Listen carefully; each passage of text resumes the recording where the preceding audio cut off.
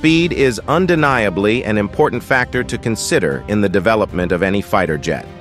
To achieve this, the aviation industry has worked tirelessly round the clock to develop an aircraft that would have unrivaled capabilities and still fly at a speed that exceeds that of light.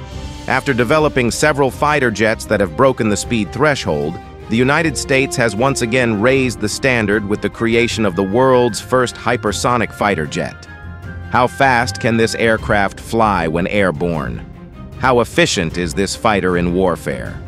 Join us as we explore the first hypersonic aircraft that is being tested by the United States Air Force. For ages, aircraft used by the military have evolved from being slow and big to stealthy and extremely fast, but recently, the features needed in fighter jets have changed, and new capabilities are needed by the Air Force.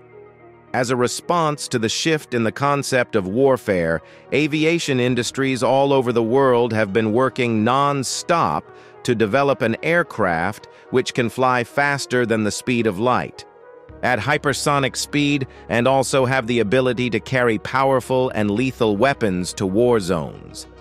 Well, while other nations have failed to develop one, the United States has proven it's as the only nation at the forefront of technological development and has made headway in the creation of such a formidable aircraft. And guess what? It is not doing it alone. The U.S. started this journey with a startup out in Atlanta, Georgia, and this collaboration has led to the development of the quarter horse. This newly developed aircraft is unlike any other fighter jet that has been created, and according to the United States, it is a military breakthrough. This next-generation fighter jet boasts hypersonic speed, and it is common knowledge in the aviation industry that with more speed comes power, which makes such a weapon a force to reckon with on the battleground. This innovation begins with the quarter horse, which is a small aircraft which is about 40 meters long. This aircraft is not propelled by the regular engine that can be found in every other aircraft. Instead, it makes use of Hermes's futuristic engine, known as the Chimera. Since the quarter horse is powered by this engine, it has the ability to fly faster than any other aircraft that has ever graced any runway. It even beats the speed record that has been set by the renowned SR-71 Blackbird, one of the fastest fighter jets ever created. The Lockheed SR-71 Blackbird is a very fast aircraft that was used for spying. It was capable of flying higher than other aircrafts and can go faster than 3 times the speed of sound. It was first shown to the public in 1964 and used by the U.S. Air Force starting in 1966. It was retired in 1989 because of politics, but brought back for a short time in the 1990s. This aircraft had special equipment for spying, like cameras and radar. It flew very high and very fast, so it could avoid enemy attacks. If it was threatened, it could speed up and escape. After it retired, satellites and drones took over its spying duties. A new drone called the SR-72 is being developed by Lockheed Martin and is expected to fly in 2025. Even though the SR-71 retired long ago, it used to hold the record for the fastest manned aircraft, which it set in 1976. But this new hypersonic aircraft has effectively taken its place. However, every part of creating the SR-72 showed how smart and determined people can be. They designed really good engines and materials that could handle the extreme conditions of super-fast flight. When it starts flying, it sounds like a turbine engine humming. But once it goes super fast, it's powered by a special engine called a ramjet. This engine gives it the power to fly at super high speeds. This aircraft can do lots of different things, which includes flying really fast to get important information quickly. It is also really good at hitting targets precisely with missiles. But guess what? Despite these impressive attributes, the quarter horse powered by the Chimera stands to beat all these capabilities. In January 2023, Hermes finished the first step in making a hypersonic quarter horse. They performed many tests that started late in 2023. These tests stand to check the quarter horse's performance on the ground by making use of a special rig called dynamic iron bird. This rig works by checking if all the parts work well together. This step in making the aircraft just tests how it works on the ground. The developers also made use of something called the quarter horse, MKO, for the other tests performed on this hypersonic aircrafts. It had only the most important parts needed for testing. Despite being cheap, it was still good enough to test everything. These tests were performed at the Air Force's place in Tennessee called Arnold Engineering Development Complex. Hermes chose this place so that they could work directly with the Air Force. The Air Force has been a strong force that has supported Hermes's growth over the years.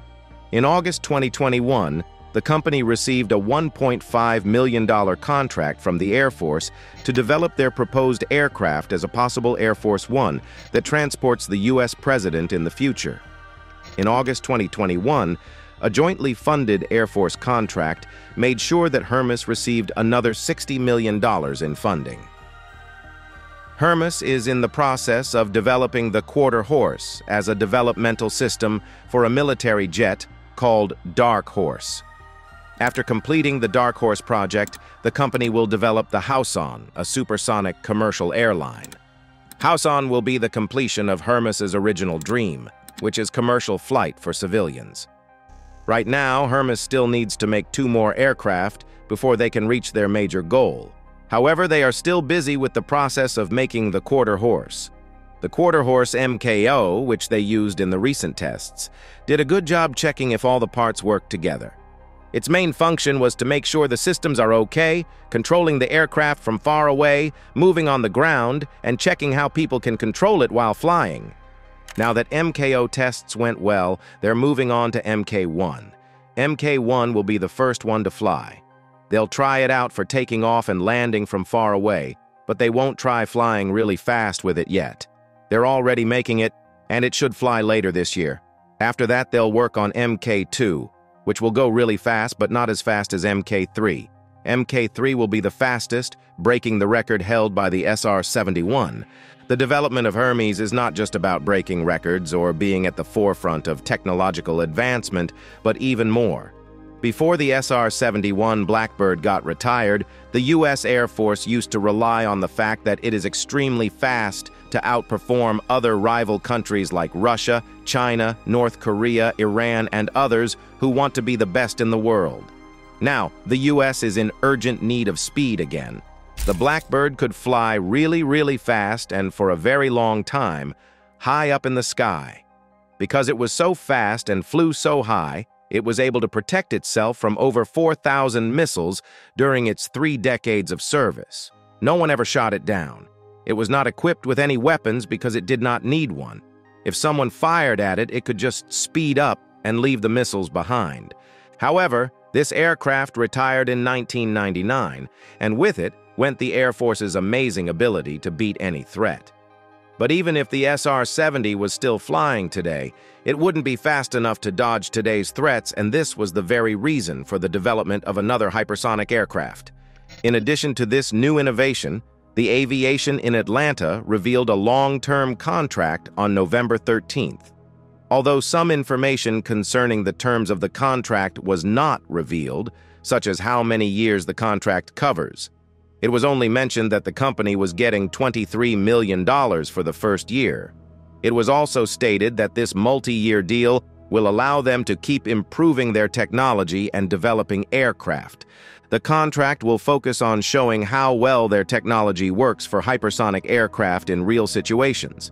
They will also work on important things like engines, keeping the fighter jet stealthy, generating power, and making sure the aircraft can perform its job effectively. The contract is part of a program called HyCat, run by the DIU. This program aims to use commercial technology to help the Defense Department test hypersonic flights more often.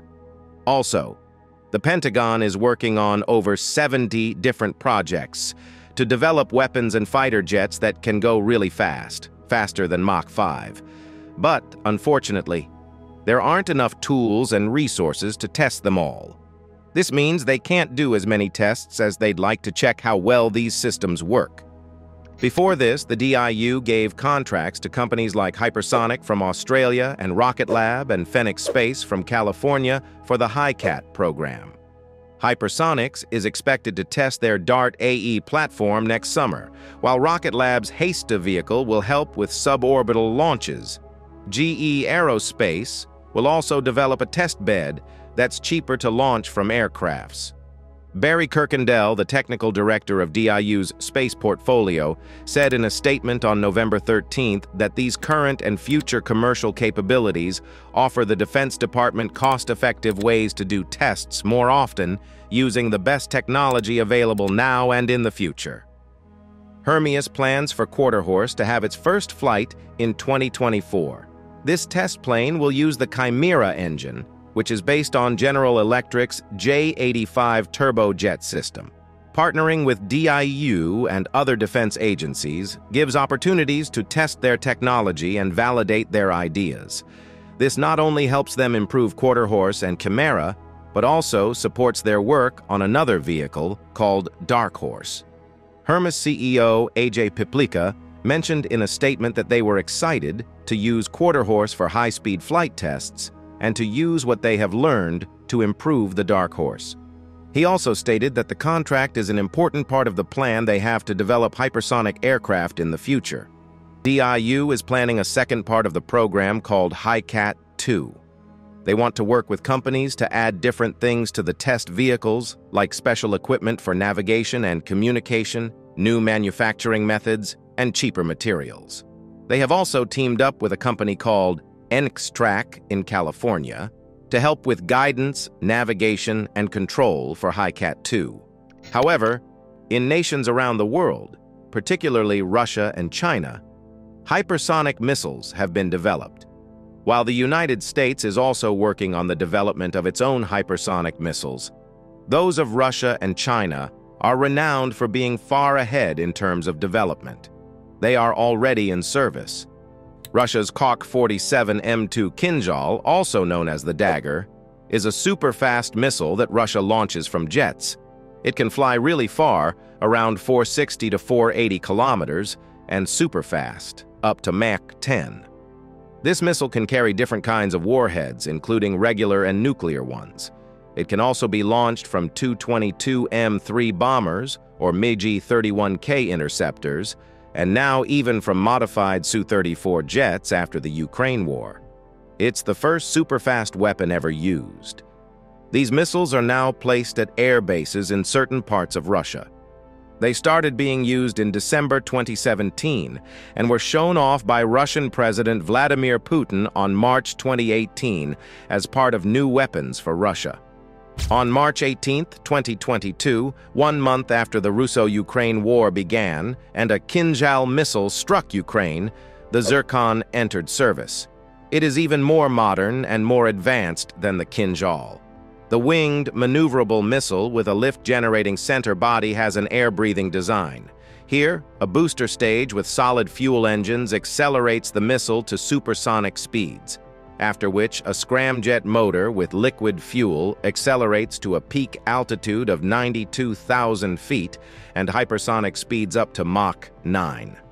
On impact, the Zircon strikes its target with 4,700 pounds of TNT. On February 7 last month, a Zircon missile struck a building in Ukraine. The damage was devastating. The missile's basic design is similar to an older one called the 9K-7 Iskander missile, which is usually launched from the ground. They made some changes to make it work for launching from aircrafts, like adjusting the guidance system. It's said to be able to hit both still things and moving targets like aircraft carriers. Because the Kinzhal moves really fast, it can get through to its target better than slower, lighter missiles. Some news in Russia makes a big deal about the hypersonic feature, saying it's super advanced. But really, the Kinzhal uses pretty standard technology for ballistic missiles, just going faster. The term hypersonic isn't as special as they make it sound. Russian media mentioned that the missile could travel about 2,000 kilometers when launched from one kind of plane and about 3,000 kilometers from another, but that includes the distance the plane can travel itself. When the missile is flying on its own, it can go about 460 to 480 kilometers, which is similar to the Iskander missile it's based on. Each Kinzhal missile costs around $10 million. The Kinzhal missile became operational on December 2017, and it was one of 6 new weapons shown off by Russian President Vladimir Putin on March 2018. They put Kinzhal missiles on different planes like the MiG-31K, Tu-160M, Tu-22M, 3M, and Su-34. On May 2018, 10 MiG-31K planes that could use Kinzhal missiles were ready to go. By December 2018, aircrafts with Kinzhal missiles had done 89 missions over the Black Sea and the Caspian Sea. By February 2019, the crews of MiG-31K planes had trained over 380 times with the Kinzhal missile, with at least 70 times using mid-air refueling. The missile was first shown to the public during an international contest in August 2019. According to reports, the first Kinzhal missile launch in the Arctic happened in mid-November 2019. It was launched from a MiG-31K plane from Olenia Air Base and hit a target on the ground at Pemboy Proving Ground, going at Mach 10. In June 2021, another Kinzhal missile was launched from a MiG-31K plane from Khmeimim Air Base in Syria. Later on, a special group of aircrafts with Kinzhal missiles was formed. Rumors in early February 2022 said that some MiG-31 planes with Kinzhal missiles were moved from Soltsi Air Base to Chernyakovsk Naval Air Base in Russia's western Kaliningrad region. On February 19, 2022, Russia's aerospace force launched Kinzhal missiles. Vladimir Putin told the Russian aerospace forces to start flying over the Black Sea region regularly with MiG-31K planes armed with Kinzhal missiles starting from October 18, 2023. It said that these missiles can change targets while flying. Moving on to China's Dongfeng 17, this missile, also known as DF-17, can carry a super-fast glider called DF-ZF. It's a type of missile that travels on roads and uses solid fuel. It likely started being used around the middle of 2019. It's the first missile like this to be used in real missions. It was built using parts from another Chinese missile called DF-16B, which is used for short distances. It's harder for defense systems to stop the DF-ZF because it can move around a lot, unlike regular missiles that follow a more predictable path. This missile might be used to attack air and missile defenses before other weapons are used. Some Chinese experts say the DF-ZF has a regular explosive warhead, but American intelligence thinks it might also be able to carry nuclear weapons. It is carried on a large military truck with 10 wheels. The missile is put on top of the truck and raised up straight to be ready for firing. The DF-17 is a type of missile that uses solid fuel and can travel a medium distance. It carries a special super-fast glider called the DF-ZF. This missile can carry different kinds of warheads, including regular and nuclear ones, and can go up to 2,000 kilometers or more. It goes really fast, reaching speeds of Mach 5, which is considered hypersonic. It's about 11 meters long and weighs around 15,000 kilograms. It's very accurate, with only a few meters of possible error. It is transported on a special military truck that has 10 wheels. It has a crew cabin in the front where people can ride. It's powered by a strong engine and can go as fast as 70 kilometers per hour. It can travel up to 650 kilometers without needing more fuel. The missile is designed in such a way which makes it counter enemy defenses. Its special glider technology lets it fly really low right before it hits its target, making it hard to stop. During tests, it showed it can hit targets very accurately, within just a few meters. Each DF-17 unit can launch missiles on its own without needing help from other places. Similarly, the YJ-83 is a Chinese subsonic anti-ship cruise missile that was manufactured by the China Aerospace Science and Industry Corporation 3rd Academy. This missile uses small computers and a compact guidance system to travel up to 180 kilometers at a speed of Mach 0.9. It's powered by a Chinese engine and carries a warhead weighing 190 kilograms. The missile uses radar to guide itself to the target. An air-launched version, called the YJ-83K, has a range of 180 kilometers, travels at Mach 0.9, and carries a warhead weighing 165 kilograms. An upgraded version, the YJ-83KH, uses an infrared seeker and has a range of 230 kilometers. It can also be guided remotely. Thanks for watching. While you are still here, click on the link on your screen to check out another of our videos. See you there.